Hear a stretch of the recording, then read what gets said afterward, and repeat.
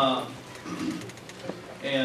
we'll read down through verse number 38. I want to preach to you tonight on strengthen thy brethren. Strengthen thy brethren. And I want to encourage you tonight. I believe Christ here is trying to encourage the disciples, specifically Peter, and gives him an instruction to strengthen his brethren. Begin in verse number 31. It says, "And the Lord said, Simon, Simon, behold, Satan hath desired to have you, that he may sift you as wheat." And you stop and you say, man, that sounds kind of discouraging, but look at verse number 32, because that is a discouraging thought, but the reality is he is trying to encourage him, and he says, "But I have prayed for thee, that thy faith fail not. And when thou art converted, strengthen thy brethren." And he said unto him, "Lord, I am ready to go with thee both into prison and to death." And he said, this is Jesus, "I tell thee, Peter, the cock shall not crow this day before thou shalt thrice deny that thou knowest me." And he said unto them, "When I sent you without purse and scrip and shoes, lacked ye anything?"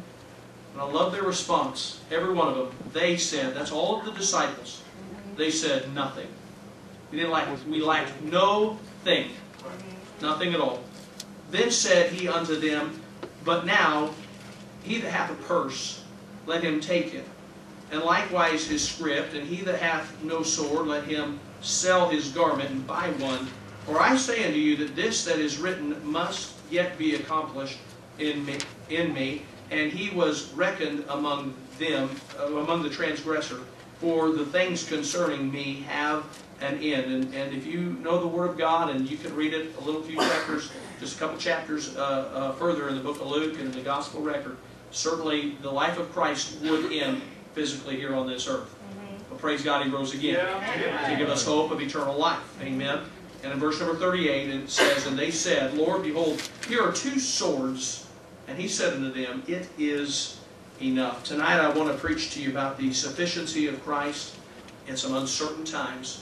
And I want you to understand that Christ has everything we need. And He is everything we need. We can find our sufficiency in Him to face the battles of our day and to strengthen our brethren. Let's pray. Dear Heavenly Father, God, we just thank You for these few moments as we've opened Your Word and we've read from Your Word.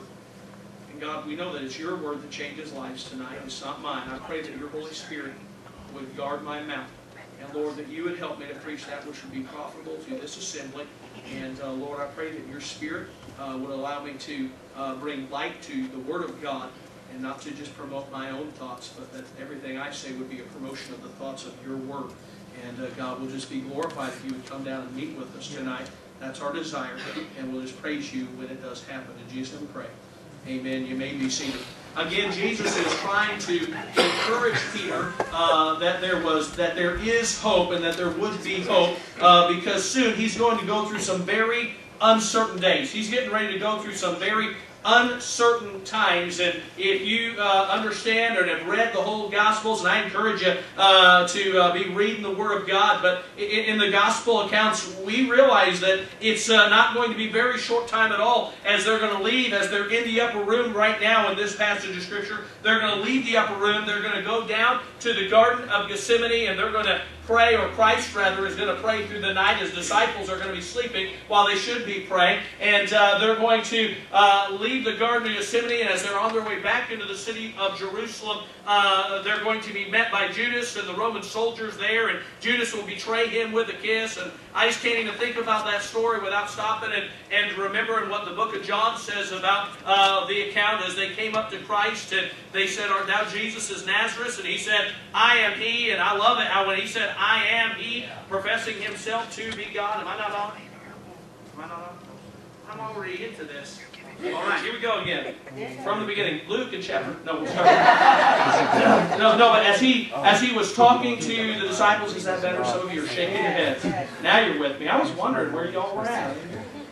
But as he says, "I am He," it's a declaration of His deity, that He is the I Am. And when He professes to those men that He is the I Am, the I Am, and those men were the ones that were going to take Him and bind Him and bring Him into that mock trial that they had. And as He said those words, they all fell right down on their back because they didn't have power to bind Christ. Jesus Christ gave Himself up for you and for me and to save our souls and be in the will of God. He gave Himself up to those Roman soldiers. But the Lord is having this last conversation before that takes place, before He's taken, before He is beaten, before He is spit upon, before He is scourged, before He's hung on a cross to die for our sins and to rise again out of the grave. Amen?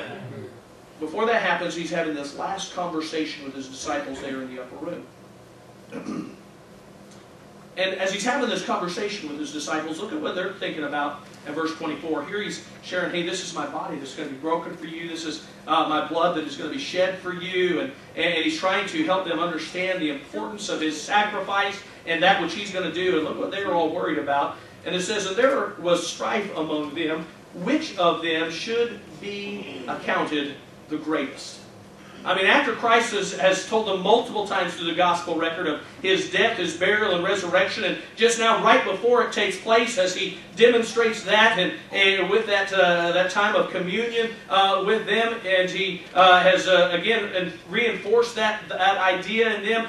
They were kind of having their own thoughts and their own ideas about what God was going to do, and they just didn't ever listen to what Christ was trying to tell them, and they were more concerned not about the plan of God and not about the gospel of Jesus Christ, but their main concern was which of them was most important. Their main concern was which of them was going to be accounted the greatest. And Jesus is real quick. I don't have time to preach it all, but Jesus is real quick to correct them and to try to help correct their thinking that this life and His kingdom was not about them, and the kingdom was not to be their focus at this point in time. But what was important is that they would emulate Christ and be servants one to another, as He was a servant unto them, and how He did not come to be served, but to be a sacrifice and to be a Savior for us. As Christ corrects them in the book of Matthew and Mark, if you go over there and read this same story, He says unto them, after He corrects them about their thinking, He says, listen to me, all of you will be offended at me this night.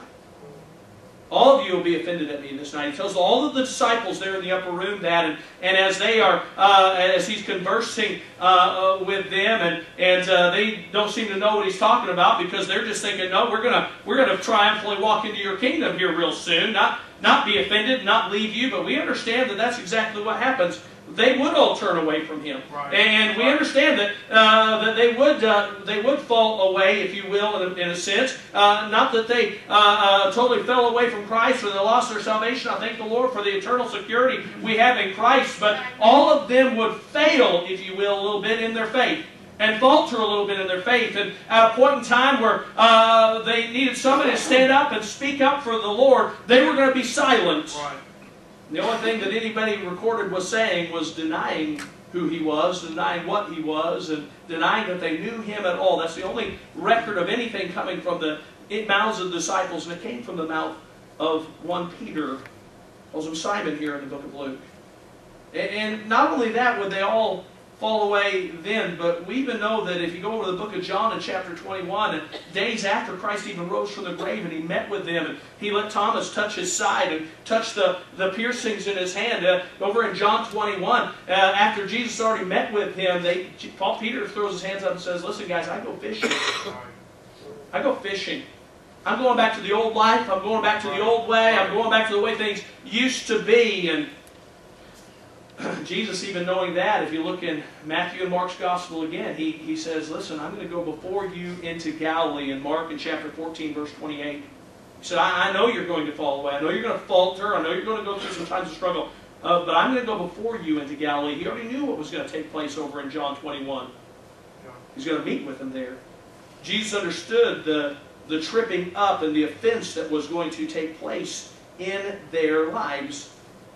But Peter here in our text, and Luke is the only gospel that addresses Peter directly. Here in our text, Peter is kind of the spokesman for the disciples, and he just is like most men. He can put his foot in his mouth really good, amen. And on this occasion, he just does that. And you can go through the Gospels. There's many times when Peter just put his foot right in his mouth. And Matthew 16 always stands out in my mind as one of those times after professing for the disciples, stands up in the midst of it and says, when Jesus said, "Whom do men say that I am?" And he just speaks up and says, "Thou art the Christ, the Son of the living God." And Christ praises him for that. And then Christ goes on to start speaking about the gospel, and Peter stands up again and says, "Not so, Lord." And Jesus looks at him and says, "Get thee behind me, Satan." He just stuck his foot right in his mouth and just kept on swallowing. John in chapter 6 and verse number 68, as Christ was telling the crowds that were following him, the large crowds, he looked at them and he said, "Listen, unless ye eat of my body and drink of my blood, thou shalt have no part of me." And the crowds, not understanding what he was saying, and not understanding he was speaking of the sacrifice that they were going to have to receive of his body and of his blood that they just pictured here in this time of communion. If they weren't willing to receive him, they couldn't be his disciple. And certainly that's true tonight. If you're not willing to receive Christ, I don't care what you call yourself. You don't stand in a garage and call yourself a car, and it is so. You don't just call yourself a Christian. No, you're a Christian if you know Christ and follow Christ and emulate Christ. That's what makes you a Christian. And here we see as the multitudes turned away because they didn't understand what Christ was saying, and they don't want to spend time to understand what Christ is saying. Here we see he looks at the disciples, and Peter kind of is the spokesman once again for them, if you will. And Jesus says, "Will you too go away? Will you also go away?" And he just said, "To whom shall we go? Thou hast the words of life." And I'm telling you what, there might be some times in your life when you're coming to church and, man, you say, "I just don't understand this and I don't understand that." But I want you to know that even in times of uncertainty, He has the words of life and He is the way of life. And I want to encourage you, just keep following Christ. Keep following Christ. And here, Christ begins to talk, I believe, to the entirety of the disciples, but singling out Peter here. He says, "Peter, Satan hath desired to have you, that he may sift you as wheat." Now, I don't know how much y'all know about the word sifting. I don't know if that's something that makes sense to you even. But I grew up in the great state of Kansas. Amen. We're the #1 seed, praise the Lord, in the NCAA tournament. They won tonight. Praise the Lord. Amen. None of you are all excited about this at all. But you should be. You should be. And but growing up in the great state of Kansas, I got to grow up around a whole lot of wheat fields. Amen. And you could watch your dog run away for a month or two. That's what they say anyway. But he just keep going off into the sunset. Amen. And but grow up in Kansas, got to be around wheat, and we understand how they want to separate the wheat. We do things a lot differently in our day when it comes to separating wheat out. But they'll beat the wheat out of the stalks and out of the chaff, and then they separate it. And but when I think about the word sifting, I think about more of a refining process. When you think about the word sifting, my mom used to make bread when I was growing up, and she made some of the best bread. My brother's here tonight; he knows it. I'm not lying; he can testify for me in a minute if he needs to. But as I go preacher Larry Clayton always said, that his mama's bread was so good, if you put it on the top of your head, your tongue would beat your brains out trying to get to it. It was that good. And so my mom, when she would make bread, she would take a sieve and she would pour flour in it. Most of us, I mean, when we think of baking, you know, we go down to Safeway and, you know, or some grocery store. You mentioned Walmart. And we just buy our baked goods, you know, pre-made, you know. But she would take flour and she would pour it in a sieve, and then she'd sit there and she would tap that sieve and allow the flour to come out of this screen mesh. And she was trying to make sure that it was very fine, that there were no small clumps in it, that it was refined, and that it was just right. Right. And this is the analogy that Christ gives to Peter of what God is, what's getting ready to take place in his life, and what God's going to allow in his life, because Satan had a desire to sift him as wheat. My mind goes to the story of Job when I think about that, and as Job in his life, you understand, God allowed some things to happen in Job's life, and the devil began to work on Job's life, but Job always came back to this constant, that he knew God was in control. Right. And although Job lost everything he had, he lost his lands, he lost his wealth, he lost his family. I mean, he lost everything. All he had left was a few good friends and an encouraging wife, amen, who just said, Job, curse God and die. I mean, with support like that, how could you go wrong? Amen. Right. And Job just had this constant in his life that he knew God was going to be enough. And he knew that God was going to be in control, and he would not curse the name of the Lord because he knew that his Lord and his God was going to make things right and was going to, whether he left this life with nothing. Listen, he knew his Lord was in control. Yeah, and we find out in the story of Job that Job lived a life and gave us a testimony that he knew where his sufficiency lied in. It wasn't in his possessions, and it wasn't in his family, and it wasn't in his wealth. But my friend, it was in the God of heaven. Yeah. That's where his sufficiency lied. And here as Jesus is talking unto Simon Peter, he says, listen, Satan desires to sift you as wheat. And as he says those things, I mean, I can almost see Peter in verse number 33 just kind of pounding his chest and once again going, not so, Lord. No. This isn't the guy that's going to get sifted as wheat. This isn't the guy that's going to be fallen. This isn't the guy that's going to be discouraged. Yea, all shall forsake you. I'm not going to forsake you, Lord. I'm not going to be turning my back on you. I'm willing to go to prison if need be. And even further than that, I'll give my life if I have to. I'm not turning my back. Jesus is very clear with him. Verse 34, he says, no, Peter, that's not the way it's going to go. That's not the way it's going to go down. I'm the Alpha, the Omega. I know the beginning from the end. Yeah. That's not the way it's going to happen. No, Peter, before the cock crows twice this morning, you're going to deny you even know me 3 times. You're going to try to distance yourself from me as far as you can possibly get. And then Christ seems like he's just kind of shifting gears. I'm kind of moving fast because I need to get to our point. In verse number 35 and 36, he says, listen, when you guys were out ministering in this world while I was here, did you lack anything? And they all said, no, we didn't lack nothing. We lacked nothing. And then he goes on in verse number 36 and 37, he says, okay, well, that's true. I want to explain to you that things are going to be changing now. Things are going to be different now. I'm not going to be with you any longer.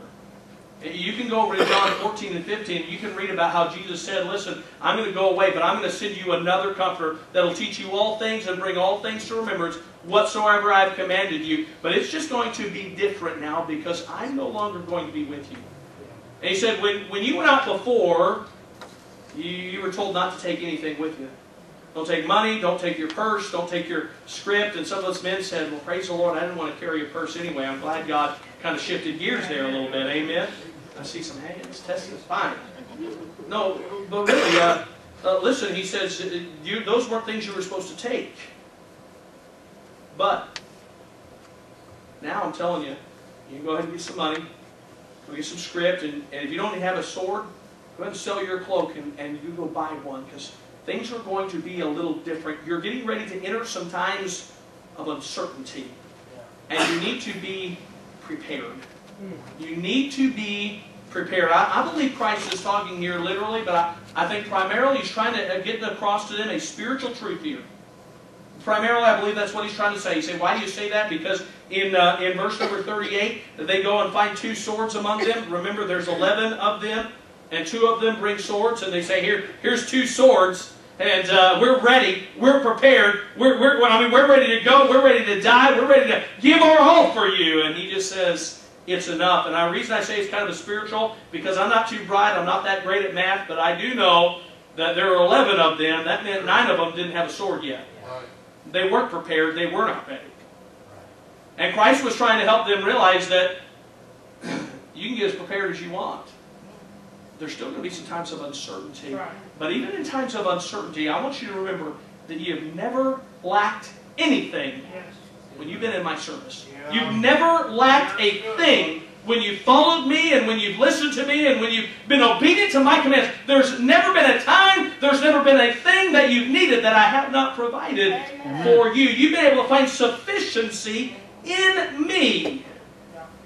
Grew up again in Kansas, and in Kansas, we have some drills we do in school. You remember going to school, and maybe you might remember you did fire drill. You remember that when you were growing up in school, and the teacher would say, okay, we're going to have a fire drill today, and we're going to leave class, and all the boys said, praise the Lord. I mean, because we got out of the study, and we got out of the work, and all the girls were going, oh, I can't read my book, and the boys were like, yeah, I can't read anyway, you know, and we got to go out, and they would march us out in a single file line, and they'd take us somewhere out, maybe in the playground, or sometimes there might be a designated area, if you will. When I was in high school growing up, we had fire drills, and we got an extra blessing as kids. We had tornado drills too. I mean, this is what you do in a tornado. I mean, wonderful. More time out of class. Praise the Lord. Thank you for all these disasters we're going through. And we went through times of preparation for things that might happen that are uncertain. Went through times of preparation. We got ready.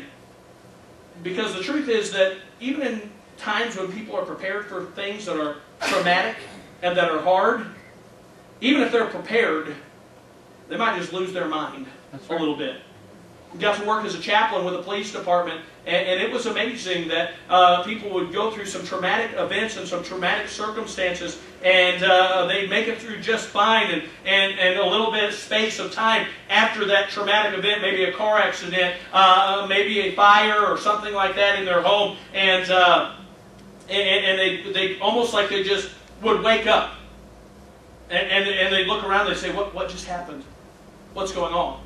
I mean, it's like they were functioning through it. They were going through it. I mean, it was reality of what was going on, and they were walking and they were talking and they were involved, but they weren't really even there.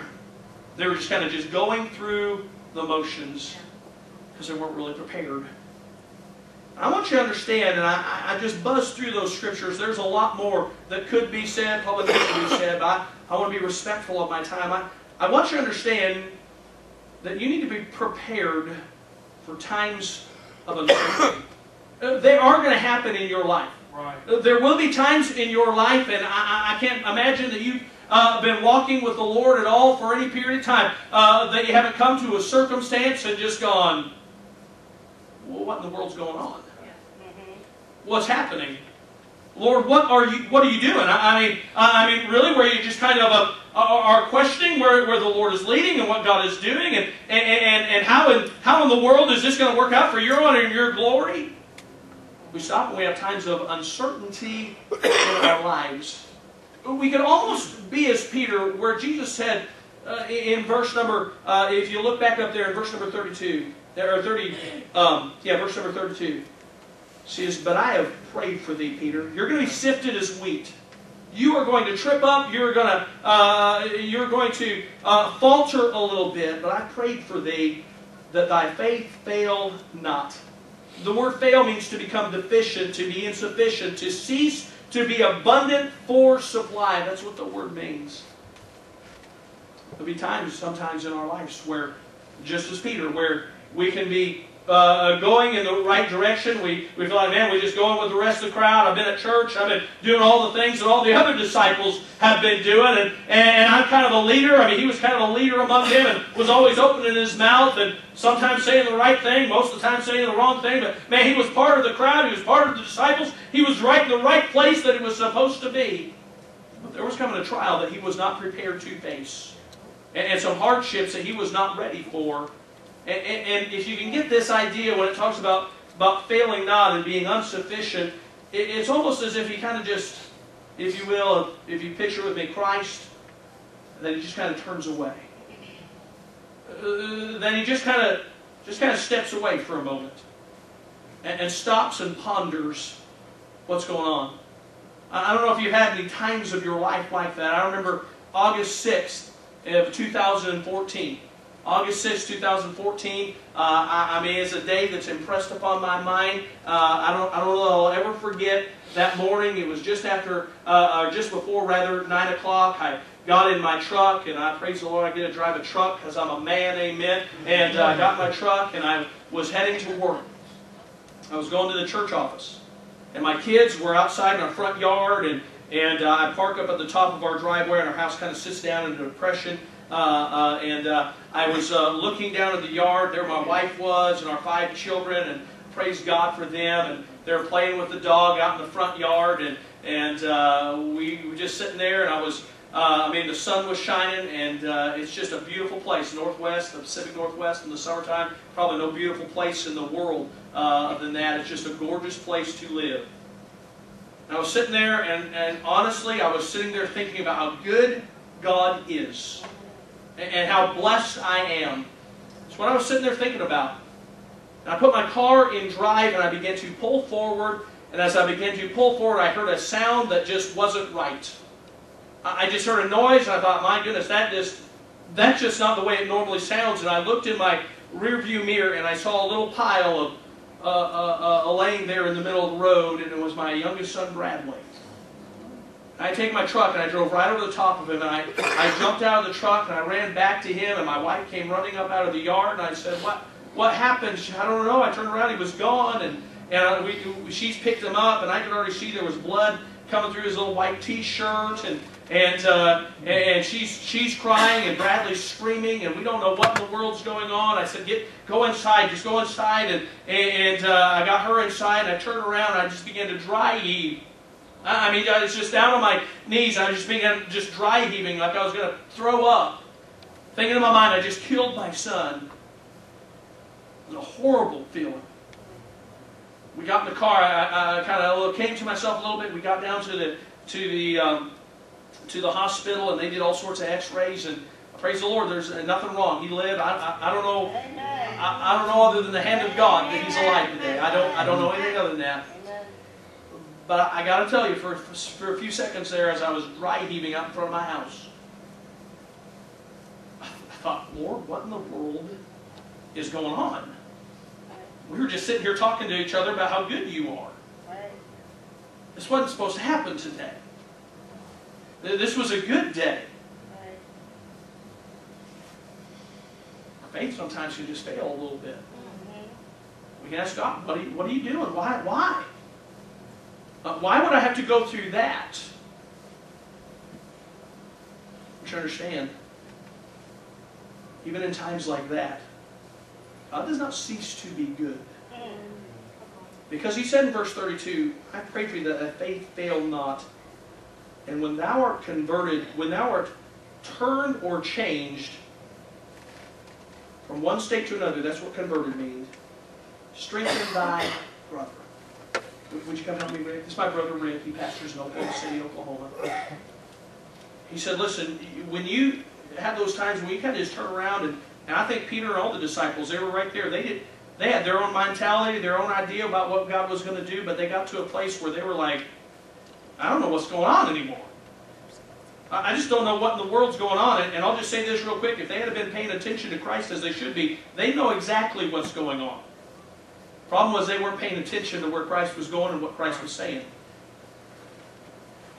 But when we've had those times when we know, you know what, I failed a little bit, but you know what? I realized that I got to keep my eyes on Him.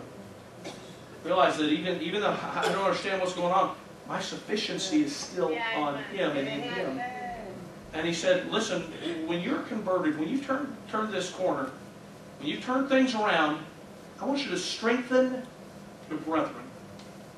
Because the truth is that there isn't a person here that can't go through a time of uncertainty. Almost any given day of the week, it might be tomorrow for you, and it might be Monday for somebody else. But I'll tell you what's needed is not for us to look down and say, I knew they weren't going to make it. I knew they were going to fall. I knew they were going to fail. I knew they weren't the real deal. No, what needs to take place is we need to strengthen them.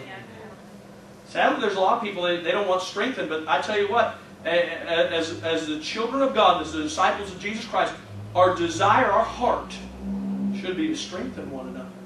And strengthen means this quickly, it means to set fast. It means to come up and, listen, I know you're going through a trial. Can I encourage you what God's done in my life? Amen. I was out here witnessing just a little while ago. I was passing out tracts, and I said, hey, I'm going to invite you to church on the back of that tract. Just people walking by. You know how they do, just walking by as fast as they can go, wanting to not even look you in the eye. I said, on the back of that tract is the gospel. It changed my life when I was 18 years old. Would you read it? I mean, it literally changed my life when I received Jesus Christ. Would you read the gospel? Right. What are you doing? You're giving a testimony. I can share how, listen, this happened in my life, but I tell you what, God was faithful, God was sufficient, God was able. So just keep your eyes on Christ. You just keep looking at Christ. Don't turn away from Him. I'm telling you what, just turn them right. That's what it says. That's what it means. Strengthen, it means to set fast, to turn resolutely towards Christ. Yeah. Towards Christ. It means this, to confirm. Listen, I know that's hard. I know this trial, this tragedy, this experience you're going through, it's hard, it is difficult, but I do know this, that you cannot rely on you. Yeah, Amen. But if you'll turn to Him, He has everything you need, and the honest truth is that even in your darkest day, you will lack nothing if you'll find your sufficiency in Him. And this is what Christ would want us to do, is to turn people back to Him and strengthen them and confirm them. And this is what it means. Just lean back on my hands. Trust Him. This is my brother, so he doesn't have much trust. But do you get it? Strengthen them. Give them somebody to lean on. Don't let them wallow down here in the mess and the trouble. Yeah, that's, oh man, you poor thing. And yeah, oh, I know it's hard. And yeah, I've had trials too. And God's done me the same way. No. Listen, it was a mess. But God's good. He's sufficient. I'll tell you what, I'm going to stand here and hold you up for a while if you need it. Amen. Strengthen thy brethren. Strengthen thy brethren. I submit to you tonight that in the house of God, we don't need pessimists. There's enough of those out in the world. They can go to work and find people that will listen to them complain all day long and will moan and gripe and complain about God. No. I want you to know that God's sufficient. And you need to allow Him to strengthen you and allow Him to use you to strengthen others in times of uncertainty in their life. God is good. Let's pray. Dear Heavenly Father, God, we thank you so much for your love. God, I thank you that you are sufficient.